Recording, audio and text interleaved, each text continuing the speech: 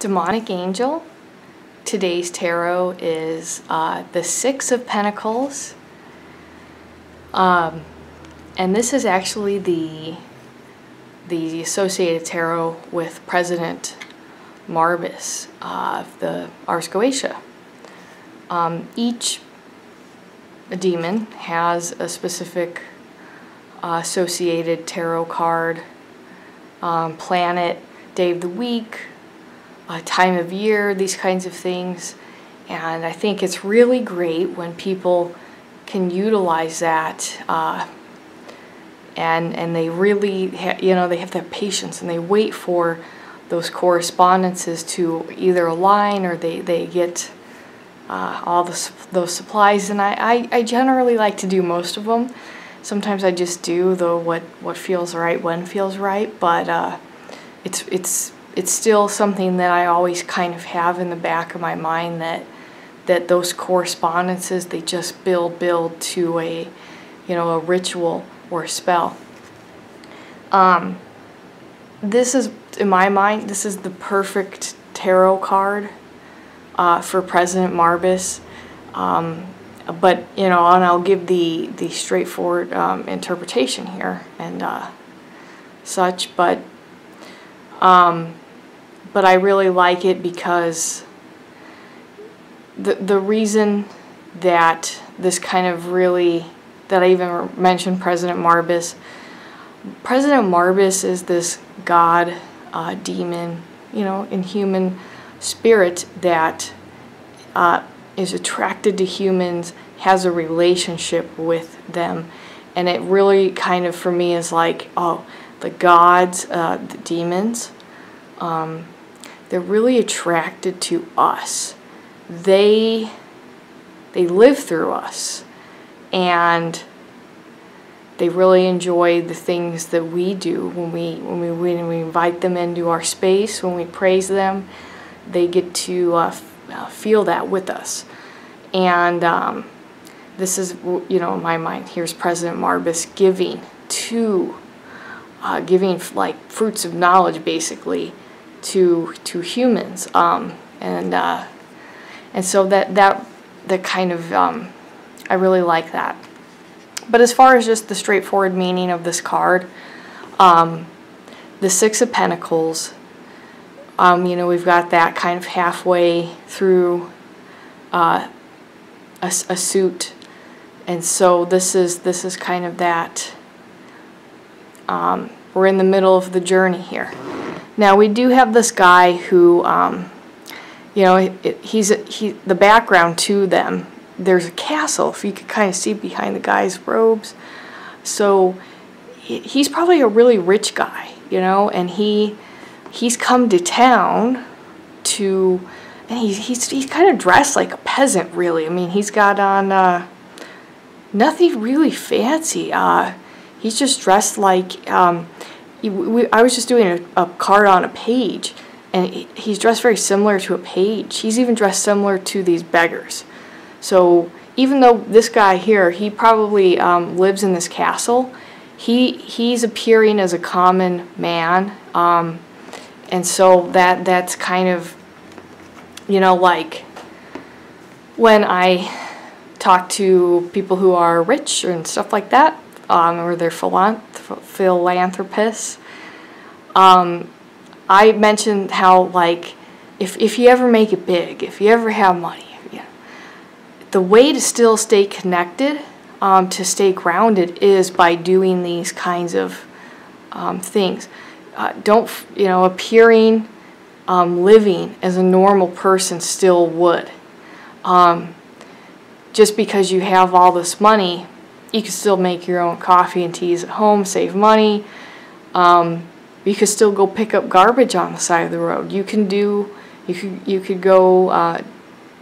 you don't want to contribute your time, you contribute your money to whatever charitable cause. By doing so, you remain balanced. You still remain connected to, a lot of your roots, let's say, because obviously even most people who are celebrities or rich, they once were not. And so I think that this is kind of a way to reconnect to those roots in this way. But we also have, Justice is the only other tarot card where we have the scales. So this is a relationship of give and take that is completely balanced. He is the gentleman in the red. He is giving to these people, and they're taking things that they truly need. You know, that kind of idea of Malinowski's hierarchy of needs, where, you know, spirituality is at the top, but that can't really come until needs such as food and clothing, shelter, and some basic companionship are met. These people need food. They need that kind of nourishment, and so this guy is providing a basic need, and that it's balancing the guy giving, and the people who are taking it, they're not taking they're not going to buy booze with money. They're taking this actual food and nourishment, and that is a basic need. And anytime us humans help each other with basic needs, there's a really elevating quality for both us and the people we help. You know, like I said, these people are taking things that they need, and that's a very it's a very balanced relationship. So when we turn to just people here, these are people who are in this need, in an actual need, and this is a guy who has a lot of stuff. So it does remind me of the gods kind of interacting with humans in this way, in a positive way.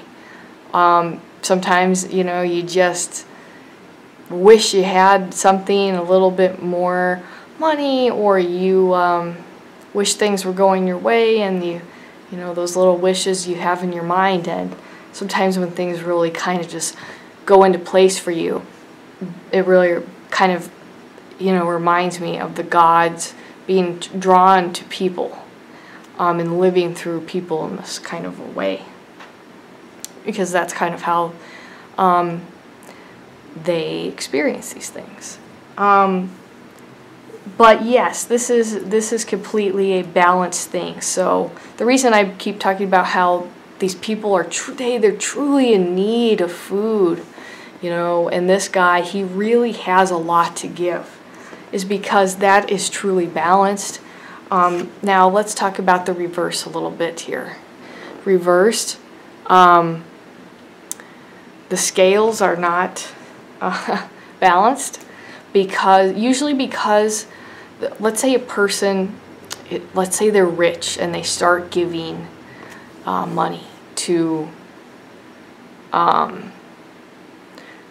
a family. Let's say, oh, I'm trying to help pay for you know, this guy to go to school or something like that. But then, oh, they want more because the money's going for drugs, not schooling. And this whole time, you know, basically this the giver is being fooled, duped into giving to a cause that is not real. So that's not right. And it's just, here's this situation where it's enabling, and the person receiving this, right, they're not learning something, if you know, they're just being enabled in that way. So that's not a balanced thing at all. It's not a good situation. And just because somebody is giving and being charitable does not, if they're lied to or taken advantage of, or it's like, hey, I need more, like a kid, like a rich kid just pursuing parents for more money. Hey, well, you just bought new shoes, so now I need more money for this and this and this. And it's just draining. This isn't a truly balanced relationship of give and take. Feeds both the give and the take equally, cleansing the auras and the chakras of the people involved, and it's a very healthy experience. Whereas something reversed like that is not. It's just draining the person giving, and it's not doing anything for people taking. Now, also when we talk about the takers in a reverse situation, they're not having basic needs met, or they're not pursuing a truly admirable goal, such as, let's say, somebody really going to school. They're pursuing drugs, materialism, any kind of addiction. And also they're lying, so they've got all these things going there. And so that there's just that element to it where once you have your basic needs met, let's say, then you should be able to help yourself, right? Create ways to budget your own finances, make jewelry and sell money, whatever, right? If you really want something and you have your needs met, then that's what it truly is a want. It's not a need. You can then, fulfill your own wants because you have your needs met, and you can do that by yourself, because there's that point where that should be cut off, okay, with the give and take kind of a thing. Once basic needs are met, this kind of thing should not be happening. Now, the only other mention I'd like to have here about the sort of symbolism and such is that sometimes this is, when I look at it like, oh, it's the gods, or it's people, whatever. Somebody's giving knowledge to somebody learning, like, like in the Hierophant and stuff. But this is almost like, since these people are out there and they're on the streets, kind of, just kind of learning tips and tricks and whatever for different things from other people. And somebody really knowledgeable, experienced about a certain thing just wants to put this information out there about whatever it is, because they want true knowledge to be for everybody. They want to help people learn different things better. This could range from things like apprenticeships to teaching the occult. That is this, giving knowledge for the true pleasure, the burning need to give, to share knowledge, because knowledge is the best. I mean, it's almost like on the left we have sharing basic needs, but on the right we have sharing knowledge, and that is, that's priceless. No matter rich or poor, whatever your circumstance, once you really learn a lesson, whether it's about, like I always am learning, even though I cook pretty good, I'm always learning better. That won't matter what happens, right, in my life. I'll still go, yes, this spices goes exactly well with this dish, right? That's invaluable. And I'm going to, I'm doing it myself. I'm not having somebody do that for me. So every time I engage in that project of cooking or whatever, I'm putting this knowledge that something, whether it's the internet, it's somebody like talking, shared, and that really, I integrated that into myself, to make art and cooking more useful, right? So, very cool. I love every single tarot card. I love tarot. Honestly, it's one of my big passions, as you could probably tell. But thank you guys for tuning in, and I'll probably do maybe like a kitchen witchcraft thing, because I got some cool different, they're like little tinctures that I've been doing in bottles for different enzymes or you know, things like that, and they work a lot faster and they're more efficient because you can put it on your tongue and that gets absorbed in the bloodstream. And they come in those dark glass bottles to protect it from, you know, sunlight and things like that. And I thought, okay, well, this is perfect for my channel too, so I'll see you guys later.